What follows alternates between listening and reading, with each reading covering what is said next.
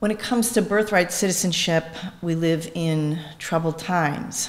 Since the summer of 2018, at least since the summer of 2018, it's been hard to miss how this bedrock of our system of national belonging, birthright citizenship, has been subject to criticism, rethinking, outright assault. Some of you may have seen the summer 2018 op-ed in the Washington Post, a former White House operative who promised that birthright citizenship was destined for history's dustbin. The president in October that year confirmed in an interview with Axios, he suggested that he would do away with birthright by an executive order. We're waiting. But the fallout of this hot and highly situated rhetoric is all around us. Maybe you remember, things come so quickly, you might not. There was that moment when pundits doubted that Kamala Harris, the daughter of unnaturalized immigrants when she was born in Oakland, California, they doubted that she was a natural-born citizen of the US. Perhaps she was someone ineligible to hold office, the office of the president. US Attorney General William Barr, the nation's highest lawyer, on the eve of assuming his office during a congressional hearing, when asked about his views on birthright citizenship, he said, "I have none." Wow. Border officials doubt the veracity of the birth certificates held by Latino citizens in Texas. They detain US citizens now for weeks until their citizenship is confirmed. New rules narrow birthright, no longer guaranteeing, for example, that the children born to US military and diplomatic personnel overseas are citizens by birth. Our friends, our classmates, and many more among us, our neighbors, our coworkers, carry reams of documents in their pockets and in their bags. They also carry lawyers' phone numbers today when they travel domestically, even when they travel locally, wary that they may be the next birthright citizen whose right to remain in the US will be questioned. It turns out we don't have to imagine a nation, what this nation might be like without the protections that birthright accords. We don't have to imagine it because in our not so distant future, our not so distant past, and perhaps our not so distant future, but in the past was a period during which, without birthright, a community of Americans were subjected to a sort of persistent terror, not unlike that which we see unfolding around us today. The history of how we got to birthright, the story that I'll tell this afternoon, is a window into our own times. Before the Civil War, before emancipation, before the 14th Amendment set the birthright principle into our Constitution, free Black Americans, many of them formerly enslaved people, lived at risk, subject to political whims, and without clear recourse when some other Americans declared that this was a white man's republic, one with no future for Black people. They faced persistent threats of removal, deportation in today's parlance. Lawmakers failed them, left them to fend for themselves, and then, remarkably, become the architects of a new constitution, bequeathing to all of us the bedrock that is birthright. It's a hard history, but it's also, for me, an inspiring one. When I learned how Black Americans struggled against their exclusion, their erasure, and near expulsion from the United States, when I learned how they struggled and insisted upon their right to remain here and to belong, to come and go, and to be Americans, it was a story I knew I wanted to tell. We're gonna have a guide through our conversation this afternoon, a man named George Hackett. This is the grave marker. Hackett is buried today just north of Baltimore City in a place called Laurel Cemetery. And Hackett is our guide as someone who lived the arc of the story, this first chapter in the history of birthright citizenship. He's born in 1807 and lives until 1870. We might compare him, a sort of peer to Frederick Douglass, a little older than Douglass, who was born probably in 1818 and lived till 1895. Hackett is born in Baltimore City in Maryland. He's born to free black parents, free himself, but it is a moment in which African Americans in Baltimore and in Maryland generally are being disenfranchised. It's part of the history we don't always recall, that African American men after the Revolution voted in the state of Maryland until 1802, when lawmakers undertook to rewrite the Constitution and insert the word white as a voting qualification. Hackett lived to the eve of the 15th Amendment, that remarkable effort to guarantee to African American men, once again, the right to vote.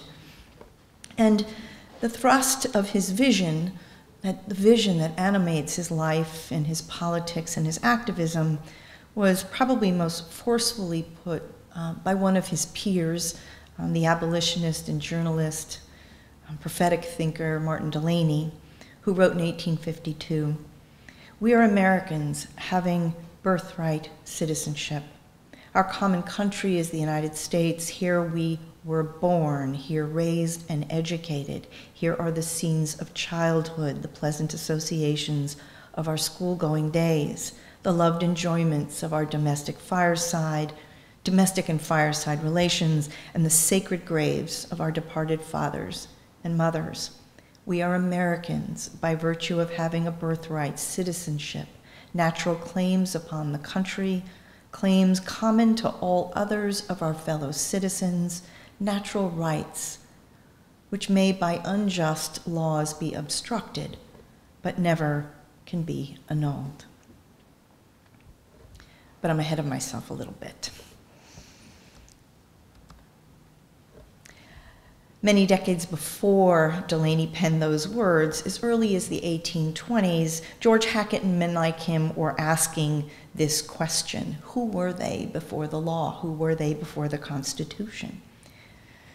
That is where they looked. They began with constitutions, and this accorded them a sort of informal but important study of law through the texts in conference deliberations and in the pages of their newspapers. George's first education came at home, even before he was an adult. Around the Hackett family table, he learned about institution building. His father was a deacon in the African Methodist Episcopal Church, who had a hand not only in the brick and mortar expression of that institution, but also was responsible for the incorporation of the AME Church, completing the sort of formal texts, documents that established the church and its right to practice its faith in a city like Baltimore. Charles Hackett, George's father, was an agent for Freedom's Journal, the very first African-American newspaper published in New York City, but circulating in Baltimore City by Hackett, who received the packet and then distributed it in the city's streets. Charles Hackett helped build schools, freed an enslaved minister, built a life in a community of meaning. His son watched and learned. They both knew that few believed them to be citizens, but they weren't discouraged. Now, the U.S. Constitution offered, I would say, only a small bit of insight into the puzzle that the Hacketts faced. It was mostly silent about the question of who is a citizen or what the rights of citizens might be. The Constitution talks about enslaved people, free people, Native Americans. It guarantees privileges and immunities to citizens. It requires the president be a natural-born citizen, a senator, a citizen for 9 years. But there's really no explication of what makes one a citizen of the United States. And Black Americans pick up on this room, this space, this ambiguity, this silence even in the Constitution. And it is the beginning of an argument that they too, like American presidents, are natural-born citizens. They look also at their state constitutions, and for the Hackett, that's the Constitution of the state of Maryland, And there is even more silence, more room for doubt, for ambiguity, and for possibility for Black Americans. The word citizen doesn't appear in the Maryland State Constitution. And so men like the Hacketts take that opportunity again to build a case. Now you might ask, why citizenship? Freedom, political rights, why citizenship? Why is this what they land on? And there are two pressures that are facing men like the Hacketts and their families and their communities in the early decades of the 19th century. The first is a movement we call colonization. Colonization is a sort of curious anti-slavery movement. Colonizationists since the 18th century have worked pursuant to the notion that the US is a white man's country, that there is no future for Black Americans as free people and as full members of the body politic. And as a consequence, by the 18-teens, colonizationists are organizing, raising funds, lobbying in Congress and in state legislatures, and sometimes gently and sometimes not so gently, urging former slaves, free people of color, to leave the United States. And this is a pressure on people like the Hacketts, for whom Baltimore is the only home they've known. A companion to colonization is what we come to call Black laws, and these are usually state-level laws that regulate the everyday nature of life for former slaves, where one can work, how one worships, whether one can own property, can you travel, can you own a gun or a dog. Free African Americans are subject to an ambitious spate of legislation, all of which goes to regulating these sorts of everyday questions. And what they come to understand is that, yes, state lawmakers are interested in controlling the everyday dynamics of a city like Baltimore, but really what Black laws are intended to do is to pressure people to make life so uncomfortable, untenable, that they will in fact succumb to the enticements of colonization and, in essence, self-deport from the United States. Now, the Hacketts ask, so are such things constitutional? Is it in fact constitutional for a state to distinguish between Black and white residents, citizens, as the Black laws do? And they are not alone.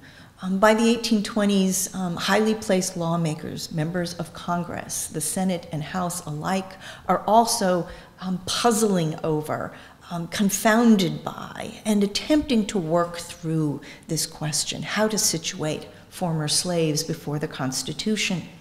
In 1821, the state of Missouri, for example, is seeking admission to the United States. Missouri proposes a constitution, and Congress reviews it. Very straightforward. But members of Congress stumble, and in fact are stopped in their tracks when they recognize that the proposed state constitution includes a provision that would outright ban the entry of free people of color into the new state of Missouri. Is that constitutional? Is that a violation of the Privileges and Immunities Clause, which is understood to guarantee equality to all citizens before the law? Well, that depends on whether or not you think, in fact, free African Americans are citizens. And we can come back, as we do, to the pages of the Annals of Congress and discover that these debates stretch out over days, they stretch out over weeks. Positions run a gamut from the view that every person in the United States, born in the United States, is a citizen, including men of color, to the view that color is an absolute bar to citizenship. Hence, the Privileges and Immunities Clause has no application.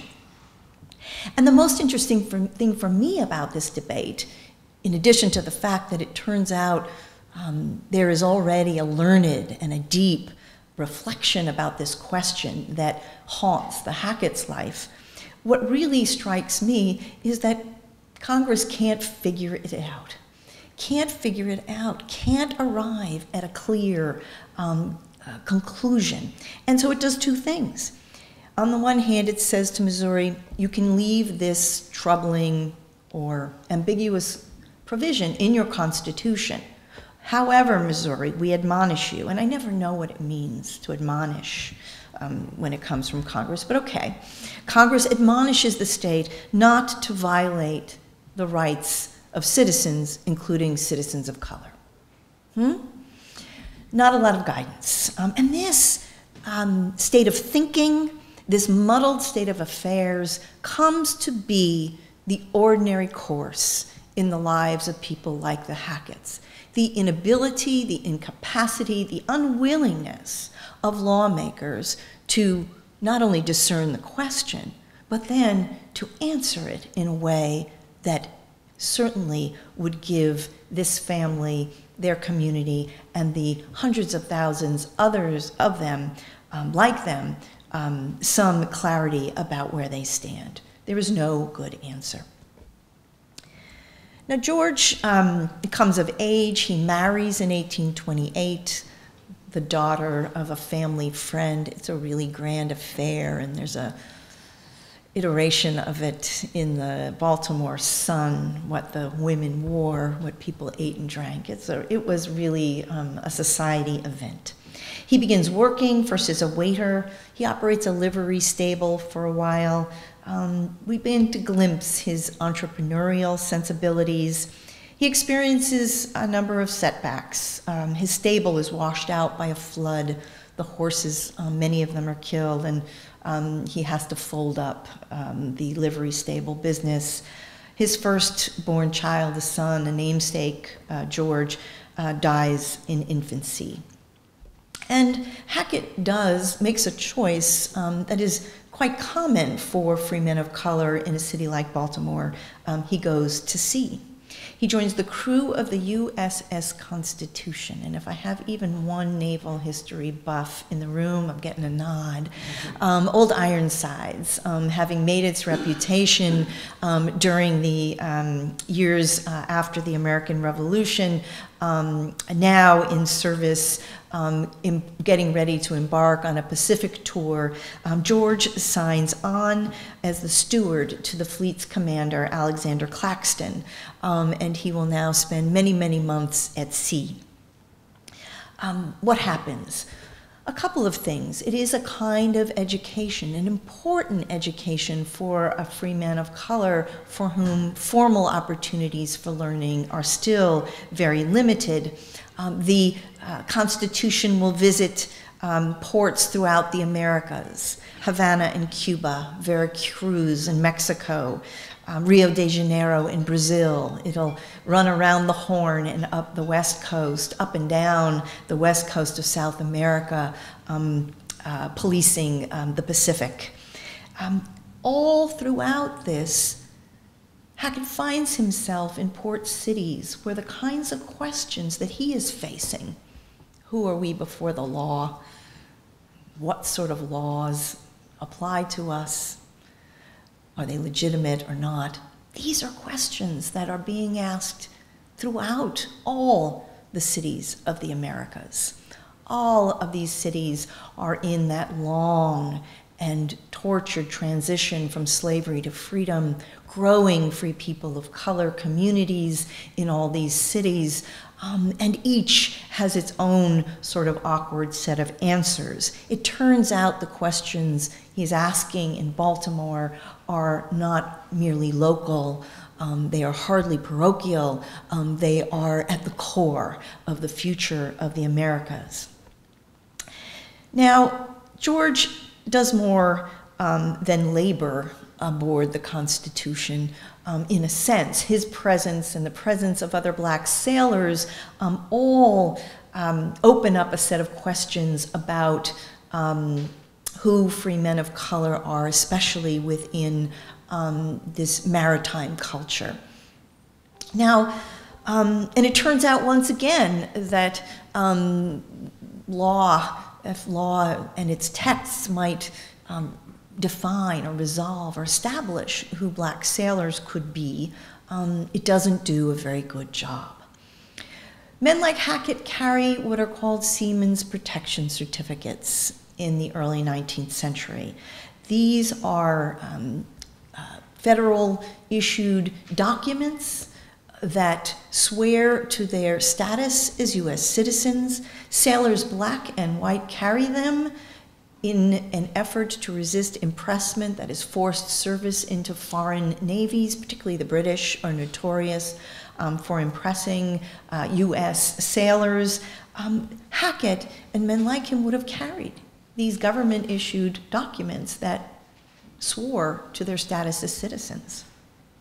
And at the very same time, had Hackett, for example, arrived in the port of Charleston in South Carolina, he either would have been detained aboard the Constitution, forbidden from entering the port of Charleston, or he would have been permitted to enter the port only to spend his time ashore in a jail. Is this constitutional? Can the state of South Carolina distinguish between sailors black and white? Are black sailors entitled to the equal protection of the laws through the Privileges and Immunities Clause?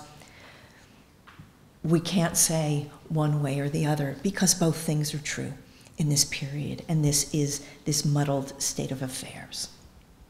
Now, there's one more thing that happens aboard the Constitution that I didn't anticipate till I spent time with the logbooks and really began to understand the day-to-day life in a naval flotilla. And it turns out that, well, first off, this part won't surprise you, that over the months and years that this squadron travels, there are infractions, big and small. Many of them committed when sailors are in port and are granted 24 or 48 hours of leave. I won't describe it for you. I think you get the picture. There's a lot of hijinks that goes on. And at the same time, there are grand questions about diplomatic relations and the relationship of higher placed seamen to the navies of host nations like Brazil. And when infractions are charged, the Commodore's quarters turn into basically a courthouse. He becomes the judge. He convenes the prosecutors. He convenes the defense lawyers out of his team of officers. And George observes up close the workings of a legal culture, a sophisticated one, and one that takes on this extraordinary range of infractions. And there are two things in particular that I imagine he observed that were of consequence, that really fueled his thinking and rethinking about the legal culture of Baltimore. The first was that unlike in Maryland, where black men were barred from testifying against the interests of white people, in the Navy, black sailors testified against the interests of white sailors regularly. If they had evidence, if they had been a witness, frankly, even if they had an opinion, it was ordinary that they would be called and they would give testimony and have a part in convicting white sailors and black sailors of offenses. They had a kind of legal standing that was distinct from Baltimore City. The other thing is that when sailors, black and white, were convicted of offenses, in the Navy, they were subject to flogging. Equal opportunity flogging aboard the Constitution, if you will. But this contrasts to what George knew about Baltimore, which is that by the 1830s, only black offenders were subject to flogging. Flogging was a punishment that was so closely associated with the degraded status of slave that white men were excused. They were punished in other ways, we can be sure. But flogging had an equal opportunity quality aboard the Constitution. And George is thus not only getting an education, I think he's getting a critical education about what he will encounter in Baltimore.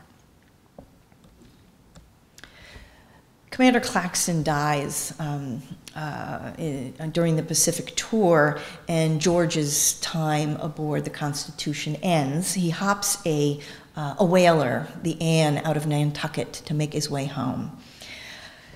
He arrives in Nantucket in 1841. It is the hotbed of radical abolitionism. And Frederick Douglass had just a couple of weeks before given his very first public political speech on the subject of anti-slavery there in Nantucket. It is an extraordinary place to find yourself as a free man of color. I don't know what he does there, but he winds up doing something that for me is remarkable, which is that he doesn't stay. He doesn't take advantage, he doesn't fold himself in, he doesn't become part of this burgeoning community of radical abolitionism with all its potential and possibility. Instead, he makes his way back home to Baltimore City. The first time I find him back in Baltimore, he's back in the local courthouse. I'll say more about that in a minute. But he becomes a property owner. He buys a lot and a small house. He begins to build a business. He follows in his father's footsteps and becomes a deacon in the AME church. And then I find him in the courthouse. It's the most ordinary of encounters. He gets into a kind of dust-up with a white man named John Pitt. What happened between them, I can't really say. But I do know what George did after the encounter, which is that he marched himself over to the courthouse. He swore out a complaint, waited until the sheriffs brought Pitt in. He took the stand and testified against Pitt, was a witness against this white man who had assaulted him, and he won and took home $1, which was a pretty typical fine in these kinds of cases. But I want you to hear the way in which George, upon returning to Baltimore, is really pressing on and challenging the norms, the conventions, the rules, the black laws that would say he can never testify against Pitt. It turns out in Baltimore City, if he presses the question, he can. Now, he's an elder and then deacon in the AME church. And here, he is a steward for this collective property, some of the only property owned by the black community in the city of Baltimore. And we find him in the courthouse regularly, protecting the property of the church from speculators, from predatory lenders, and sometimes even one faction of the leadership from the other. Some of you know what I mean. This goes on in churches. But Hackett is, again, in the courthouse, not only evidencing his legal savvy, right, his acumen about how law works, about how the courthouse works, but, again, testifying against the interests of these white creditors in particular and defending this church property, this embodiment of belonging in Baltimore. Now, Maryland lawmakers, not only in Baltimore, but throughout the state, are increasingly aware of people like George Hackett. There's one commentator who remarks, that white Marylanders are really unsettled because free people of color seem to be carrying themselves in the city of Baltimore as if they were people with rights. As a consequence, in 1851, when the state of Maryland goes to rewrite its constitution wholesale for the first time since 1776, one of the big questions before the Constitutional Convention is this problem of settling and securing and reining in free people of color, clarifying their status, fixing it so that they stay within their bounds. There's a debate.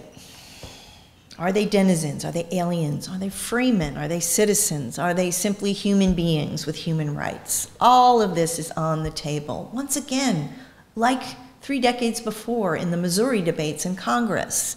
Learned, far-ranging, spirited, and they are unable to resolve the question.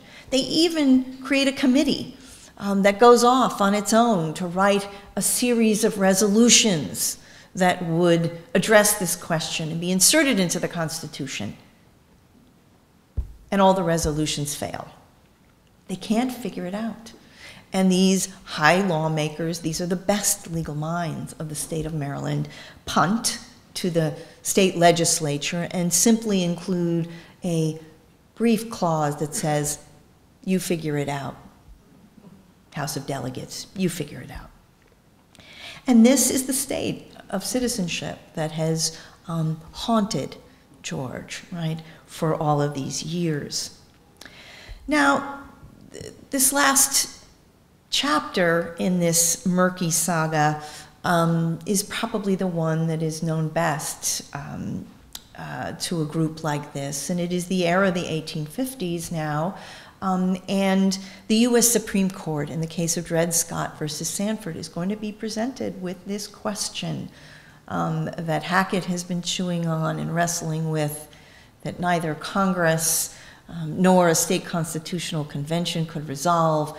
Justice Roger Brooke Taney takes the occasion of the Dred Scott case, a freedom suit brought by an enslaved man, to reach, some would say overreach, but reach nonetheless, to clarify who Taney thinks free people of color are.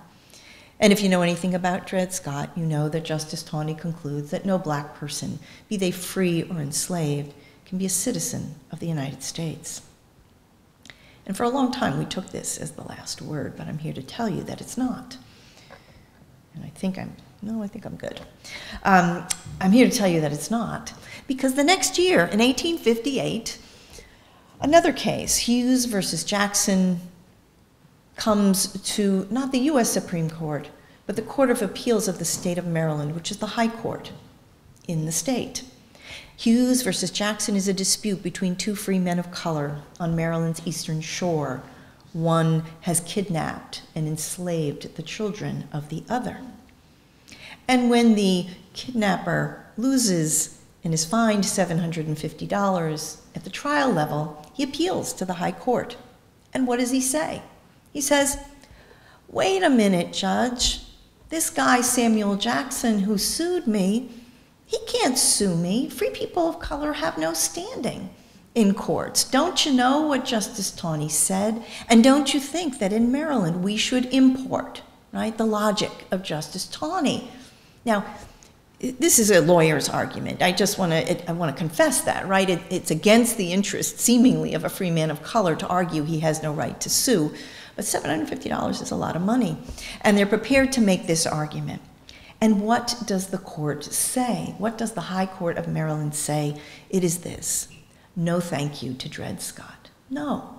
In the state of Maryland, free people of color must have the right to sue and be sued to protect their persons and their property. Now, why? Why would a high court in Maryland say such a thing? Why would it reject Dred Scott? Two important reasons. Chief Justice John Carroll LeGrand says, first and foremost, there are 75,000 free people of color in the state of Maryland. They are workers. How do we expect free people to labor if they don't have the ability to come into a local courthouse and to protect their persons and their property, the fruits of their wages?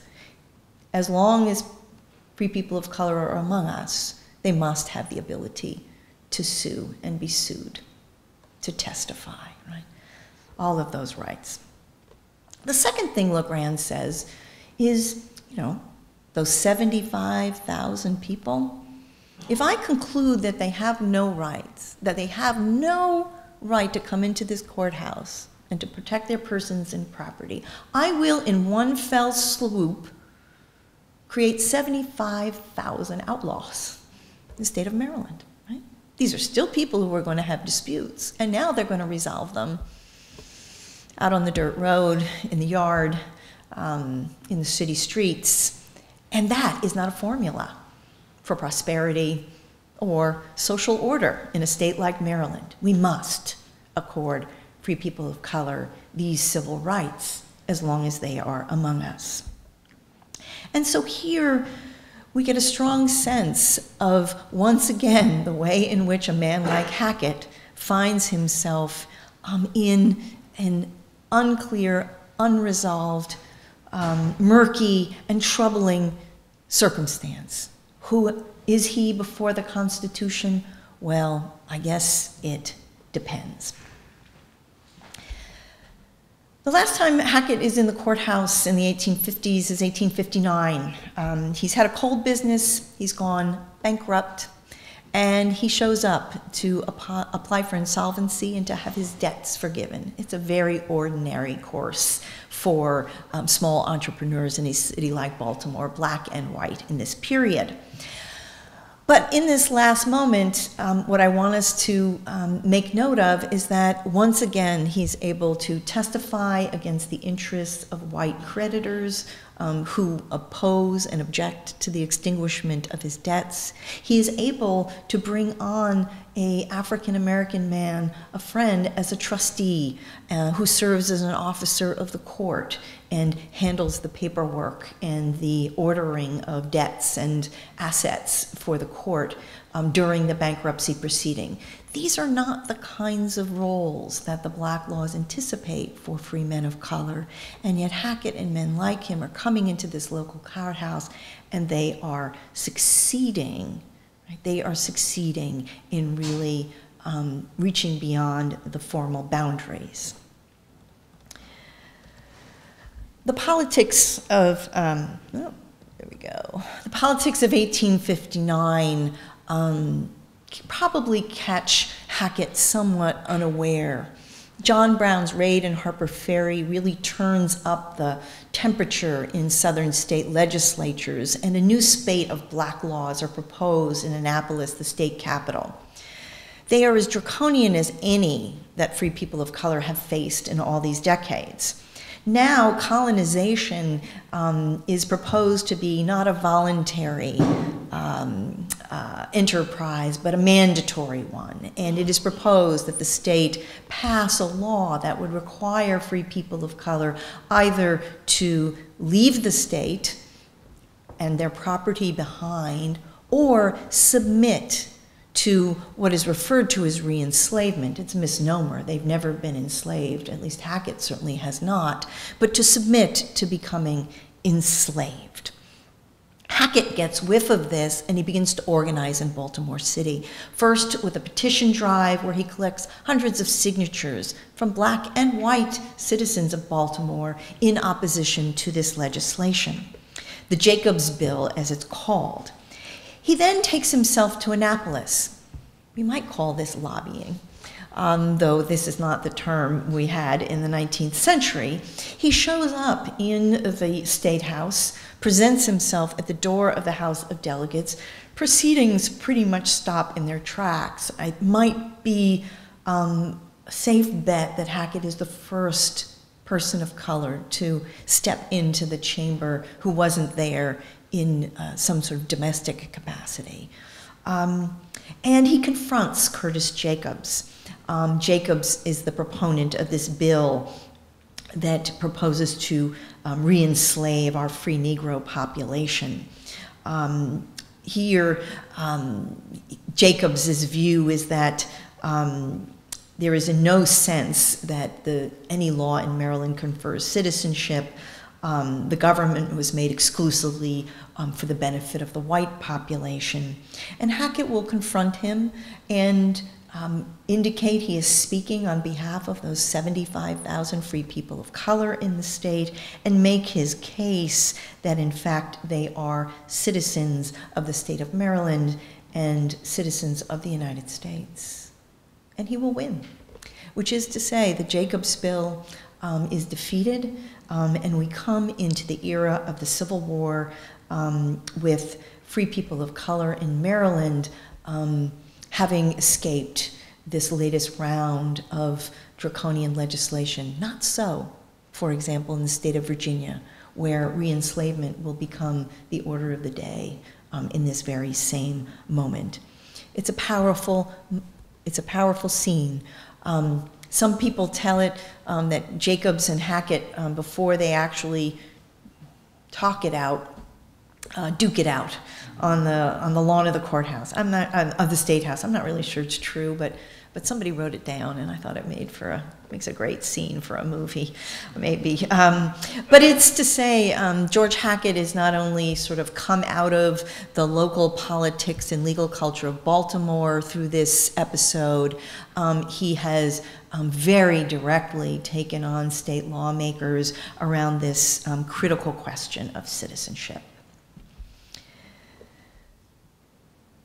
For a long time, I think, when we told the story of citizenship, we started with Dred Scott, and we fast-forwarded right to the Civil War.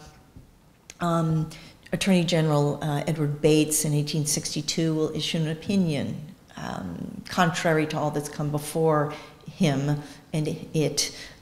He will conclude that free people of color are citizens of the United States. This will be affirmed and become law in the Civil Rights Act of 1866. And in 1868, the 14th Amendment will constitutionalize this birthright citizenship provision and principle that Hackett had advocated for, that Martin Delany had eloquently described, and that had implicitly helped to defeat the Jacobs Bill back in Annapolis. But if you've gotten any sense of George Hackett and who Hackett was, he was someone who really didn't wait. Didn't wait for Bates, didn't wait for Congress, didn't wait for the states to ratify the 14th Amendment. Back in Baltimore City, he was very quickly hard at work on, again, evidencing his strong sense that he and others like him were citizens. And so we find him very quickly after the war, for example, joining the Republican Party and being a passionate and effective advocate for the right of African American men to vote in the state of Maryland. We find him an advocate for education. Throughout all his years, Hackett had paid school taxes in Baltimore City, even as his children were barred from that city's public schools. One of his first projects is to return to the city council and to effectively and successfully advocate for the establishment of black public schools. His nickname was Captain, and on that grave marker, he's referred to as Captain. It took me a long time to figure out what that was, other than a mark of respect and affection. Well, it turned out George was a captain of what was called the Butler Guard, the very first African-American-led, African-American comprised militia in the state of Maryland and the city of Baltimore. And you could find him and his compatriots in their uniforms, with their firearms, occupying and marching through the streets of Baltimore, this profound, visible, unequivocal claim to a kind of citizenship that had always been at the core of Hackett's identity. He didn't wait for Washington. In fact, what he did was wait for Washington to catch up. So our story ends in 1869 and 70. Hackett will be one of the first to take part, from Baltimore, to take part in a national, what was called a colored convention in 1869 in Washington, D.C. And from that convention, one that debated all the political and legal questions of the day facing former slaves, he would be among a delegation that would break off from the convention and call upon the newly elected U.S. President, Ulysses Grant. He would lobby Grant and other lawmakers on that day for what would become the 15th Amendment to the U.S. Constitution. He still is working on the full meaning of citizenship.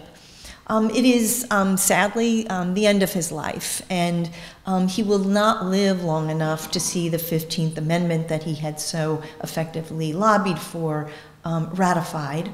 But this picture, this scene, is indeed of Baltimore City, in front of that local courthouse where we know George Hackett returned again and again and again during his lifetime in an effort to construct himself and others like him as a citizen.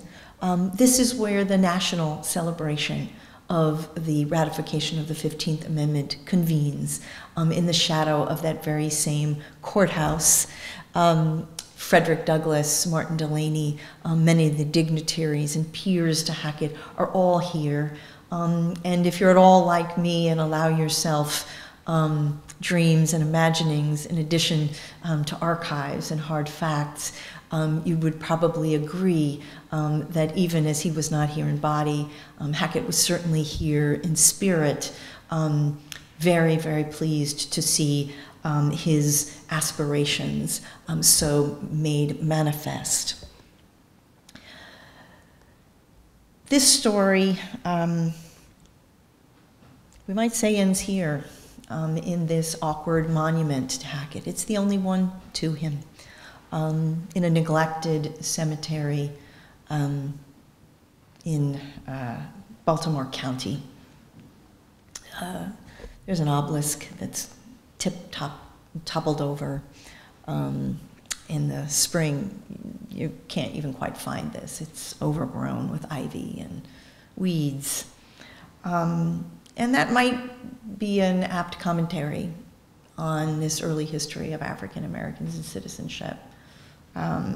Obscured, neglected, overlooked. I wonder if Hackett would have us come in and clean up this scene, right? Clear the brush, restore the obelisk, and the other headstones that surround his own grave marker, a tribute to this generation, this first generation who struggled so deliberately under circumstances of hostility and neglect and more. But I suspect, if I know anything about Hackett, he'd enjoy the tribute. I think the moniker captain was probably one that he would have appreciated and enjoyed. But I think he'd also urge us not to linger too long here on the past. I think he'd urge us to pause only briefly, and instead would call us to the unfinished business in our own time, the challenge of human rights, the proportions of which we are only beginning to glimpse standing here in the fall of 2019. I think he'd tell us there was work to do,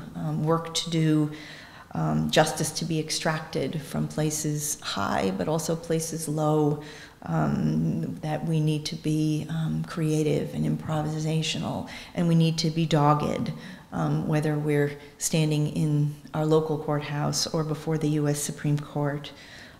So I hope with me you appreciate his example and his admonition that we get back to work. So thank you all very much.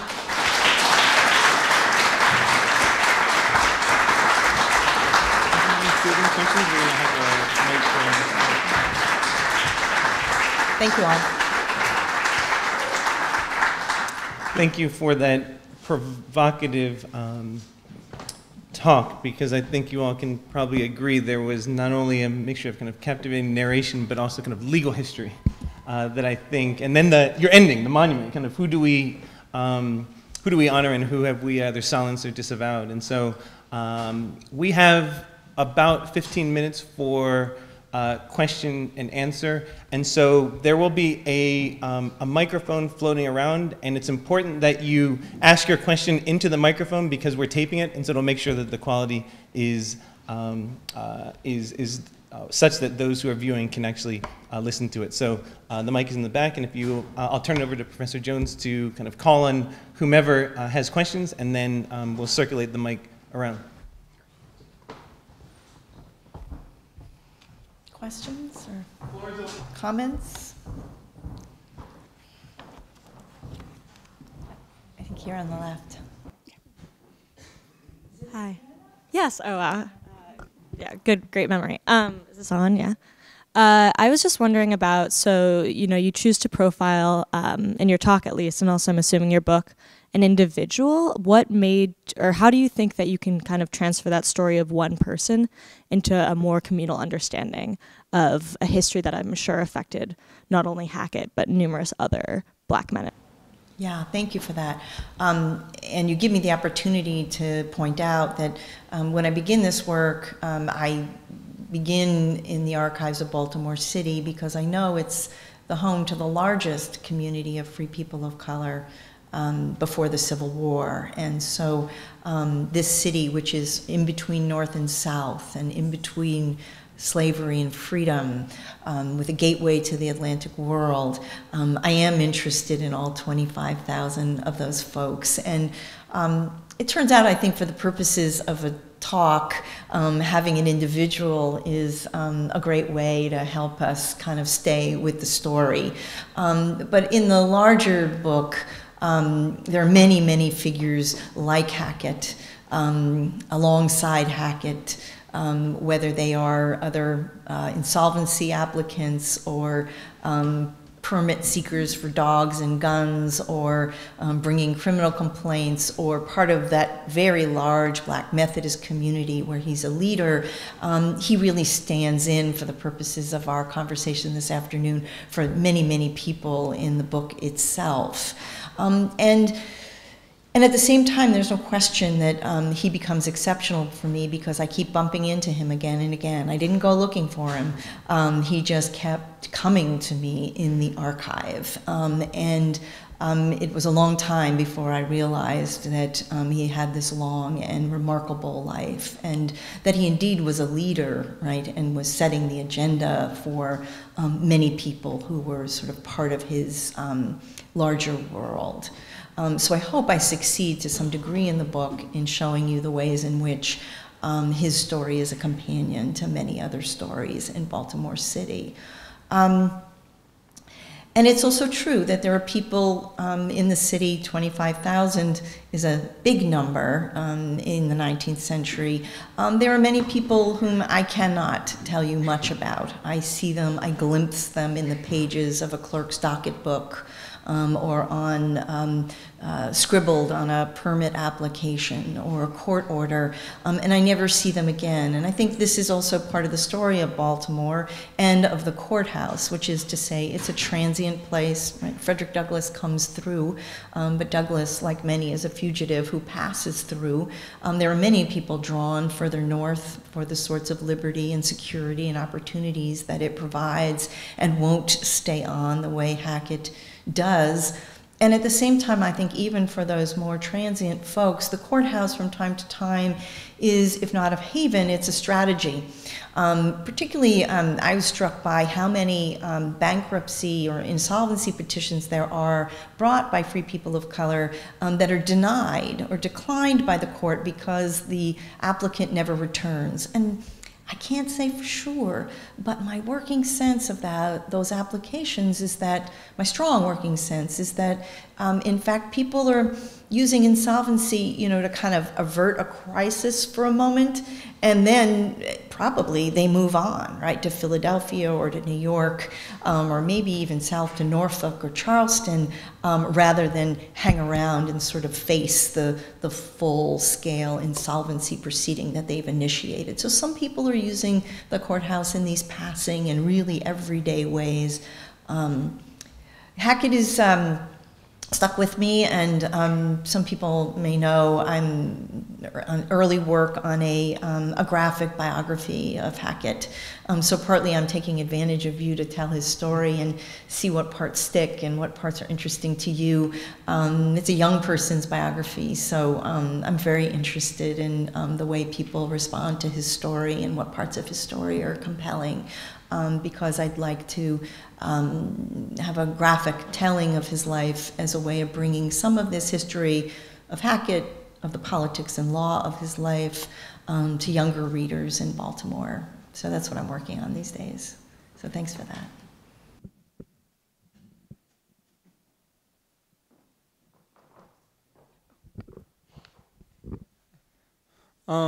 I was sort of interested, you mentioned that Maryland higher court, which used almost an economic argument for retaining like certain rights for free blacks at the time, and I can't help but sort of see a parallel to that and the current sort of pool of undocumented labor in the United States. And I was wondering your thoughts on whether or not that argument is an addition or a welcome addition to sort of one based in like morality or sort of human rights, or whether or not it detracts from.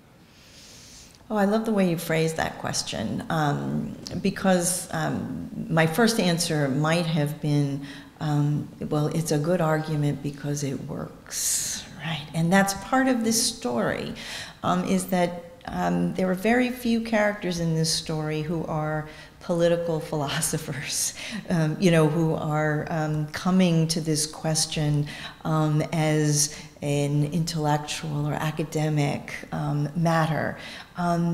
Nearly everyone in this story is always thinking about citizenship and the rights of free people of color in relationship to real material circumstances and crises.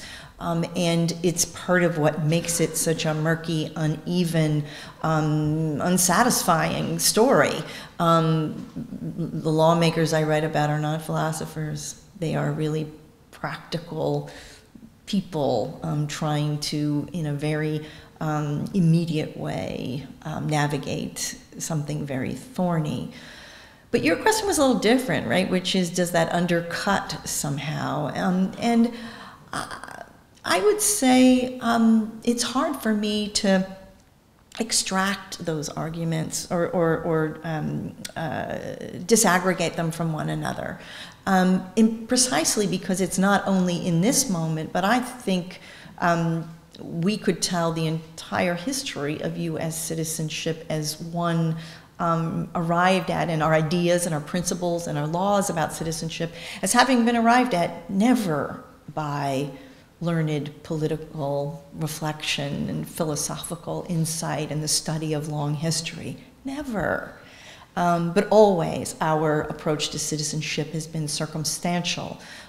If you will, the next chapter in the story is that after the Civil War, in the case of Chinese Americans, immigrants and Chinese Americans in the latter half of the 19th century.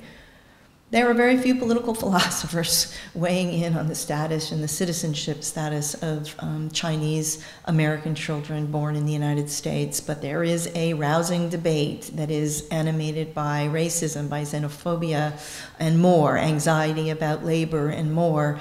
And that is our way, I would say. And so here we are, and if there's a lesson, and we talked about this earlier, Brendan, I'm not sure that there's a direct lesson to be drawn, but if there's a lesson, it is that our tradition about this is, as the men and women in my story did, you throw all the arguments at the wall and you see what sticks, right? Because what you're trying to do is extract yourself, right, from a real material and humanitarian crisis, and the luxury of highly wrought political philosophy just isn't there. And I think that's partly where we are, right, at that really messy space between law and politics.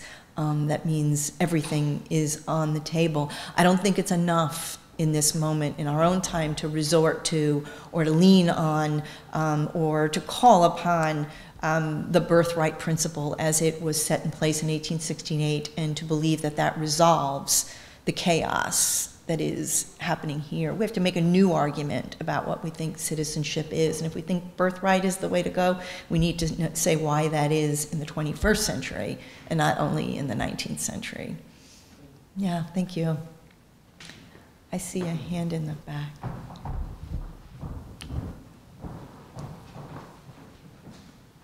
Thank you. I had you described this as an interval when the law is muddled, when it's trying to sort itself out, and part of it. But then it struck me as interesting that that category of the citizen is quite thinly developed even in the Constitution before. And part of the moral of the story, as you told it, was the suggestion that in a way the law is never more forceful than when it's indeterminate in this. It is exactly when it's muddled that one is compelled to internalize it, when it becomes, as you say, when it haunts, and when it, and so I'm wondering whether it's not coincidental that it's around the category of the citizen that you have these ambiguities, and in a way, something like the Dred Scott, the mistake of the Dred Scott is precisely this clarifying, which means it forces the law's own hand, or, but anyway, that was. Yeah, thank you for that. Because it's something I thought about a lot. From my vantage point, there is a very pronounced way in which this story turns out to be, for me, an indictment of legal culture in the antebellum United States. And I say that because our scholarly observations aside, lawmakers in this story pride themselves, they rationalize and justify their own value, unique value, right? They win the support for the growth, the expansion, right, of a robust and sophisticated legal culture in these very decades. They do all of that rooted in the claim that what law offers to us are two things. Predictability, right? So law is supposed to tell us who we are and who we will be. That is law's pride, right? That is why law is different than politics, which is changeable, right? And subject to, the vagaries of any given moment. Law is supposed to give us predictability, and it's supposed to give us finality.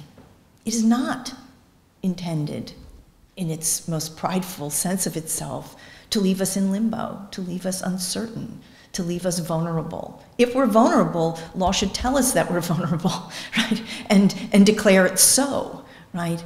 And so for me, it is one of the surprises of this book. I thought I was going to write a book, you know what I mean? I thought I was going to write a book that would answer the question, were free people of color citizens or were they not?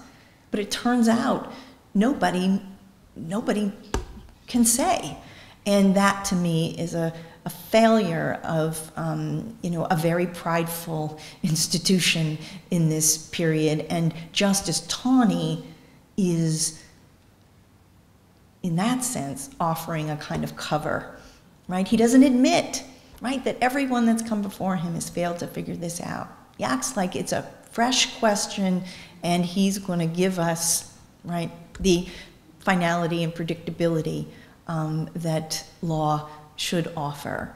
And then the Maryland Court of Appeals says no thank you, as do other courts, and he can't get any traction in Dred Scott. So you didn't really ask a question, so I guess it's just a reflection in response to yours, but I thank you very much for it. And what I would suggest, because of time, is maybe we can take 2 questions and then have the response, and then we'll have about 20, 25 minutes so we can informally talk afterwards. Does that sound reasonable? All right, so we'll take one and then... Good afternoon, thank you. So there was a recent article published in the New York Times entitled The 1619 Project, really asserting that America wasn't a democracy until Black people fought for it. So I was just wondering how your perceptions and as well as Hackett's history with citizenship not only expanded or possibly created a new identity as well. Thank you. All right, and then we'll just take one other together. Yeah, sorry. And I saw a hand over here. I'm going to ask it. Oh, okay. I've been really interested in this presidency and the previous presidency about the interaction of religion with Americanness and what religion you practice or live by, how it can impact people's perception of how American you are or are not. It's always been really interesting to me how it seems that the roots of that also come from how religion has always interacted with activism, particularly for the Black community. So I wasn't surprised when you mentioned that his dad was a deacon and that he eventually followed in those footsteps, but I was interested to hear that it doesn't seem like he really stuck with that. Like then he became a captain. I would love to hear if in your research you found any more information on why he did or did not continue to be really active with the church, or maybe we just didn't hear about it, or if he chose to sort of move away from it, or just generally if, sort of the role of the church in this really murky time. That's great, thanks. I've lost Professor Roberts. Oh, no. Am I good? Oh, sorry. Okay. The 1619 Project, extraordinary, right? Really, really extraordinary. And I'll say I didn't write anything for the 1619 Project, but you can imagine what I might have written, because I think the thrust of this book turns out to be precisely the way in which birthright citizenship, something many Americans either don't even quite realize they benefit from or oftentimes take for granted, though less and less so every day, I think is absolutely one chapter, right? And in the role that Black Americans have played in rendering this country as close to a democracy as it has ever been. My friend and colleague Sherilyn Ifill would say it's really not till Brown that we get to something like democracy in the United States. So I think we could play that game a little bit. And I take Sherilyn's point that there is a long road right ahead of men like Hackett and his family and his community out of the 14th Amendment moment and out of Reconstruction that is uneven and in fact deeply troubled. But I would still make the case that the 14th Amendment matters, and it turns out that it matters far beyond the kinds of interests that former slaves held in the wake of Civil War and emancipation. In my view, birthright is one of the few safeguards against the unbridled, wholly unbridled effects of racism, xenophobia, and more in this country. In every generation in this country, there are the despised. And it turns out that the children of the despised are citizens of the United States, be they members of the Communist Party, or former slaves, the children of Chinese immigrants, women in the early 20th century who were denaturalized for marrying non-citizens, Japanese Americans, on and on, right? The despised after so-called 9/11, right? The children of Muslim Americans, Arab Americans, are citizens of the United States, I hope unassailably. And that's powerful stuff in a country that has managed to infuse every other bit of official business that it has ever engaged in with racism and xenophobia. It's really exceptional. And so when we compare ourselves to other systems, other nations, other citizenship schemes, I think it's a false equivalence. Not because racism and xenophobia don't exist in other places, but we should know better in this country than to be blithe about birthright, not because it's the whole answer, because it's part of it. And I'm trying to connect to the religion piece. Hackett does remain very active in the AME Church through his lifetime. I sort of give it its place here, but He will go on to be an important leader in this church, notorious, in fact, for his forcefulness, I guess I'll say, and his influence. And he'll be at the heart of some schisms within Black AME congregations in Baltimore City. It is without a doubt, in a city like Baltimore, where anti-slavery societies, for example, are impossible, are seditious, and impossible to organize through. The AME Church, among the other Black churches, and there are many in Baltimore, is a critical site for the collective. It's back to this question, is Hackett unique? Not in the sense that he's part of these, congregations that are hundreds and thousands of people strong. But there is a critique of Hackett and his, assimilationist vision, right, for Black Americans, even in his own lifetime. Hackett has children and marries a second time when his first wife passes away, marries a woman who has a young daughter named Henrietta. And there's part of the reason this biography is so here is because there are a lot of things about Hackett I haven't told you, but one of the things is I have his will, and in his will he very painstakingly provides for Henrietta. She's his stepdaughter, she's a child, and his other children are adults. And he provides very carefully for her education and her training, and very explicit instructions. And it's a very touching document in that regard. And it turns out that Henrietta, in one sense, I think, went on to live a life that was very much in her stepfather's activist spirit. And on the other hand, turned out, I think, to be a critic of his assimilationist leanings, because she will become someone known to us as Henrietta Vinton Davis, one of the very important women leaders of the United Negro Improvement Association, the Garvey movement. And in fact, she'll run UNIA when Garvey is jailed and then exiled.